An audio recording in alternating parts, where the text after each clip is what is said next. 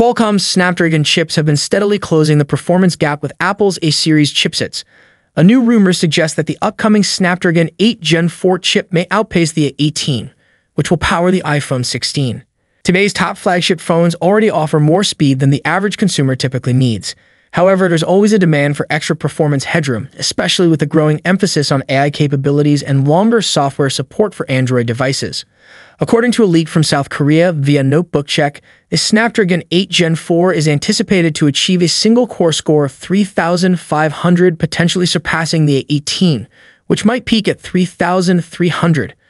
The rumor also indicates superior performance in multi-core tests and a faster GPU for the Snapdragon 8 Gen 4. Qualcomm has confirmed that it will unveil the Snapdragon 8 Gen 4 in October.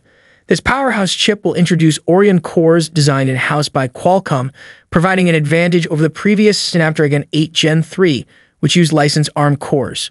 Nuvia, acquired by Qualcomm in 2021, initiated the development of these cores to better compete with Apple. Presumably, the Snapdragon 8 Gen 4 will be Qualcomm's first 3nm chip, reportedly featuring only Phoenix performance cores. To enhance speed, the chip is rumored to have a main core clocked at 4.3 GHz, significantly higher than the Snapdragon 8 Gen 3's peak frequency of 3.30 GHz. However, this increased clock speed may lead to higher power consumption, potentially reaching up to 1.3 V. While Qualcomm appears determined to give the Snapdragon 8 Gen 4 a significant speed boost, concerns have been raised regarding potential overheating issues.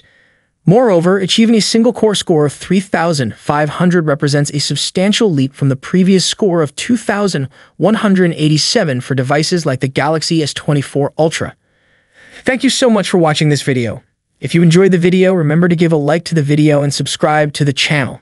And I see you in the next video. Peace out.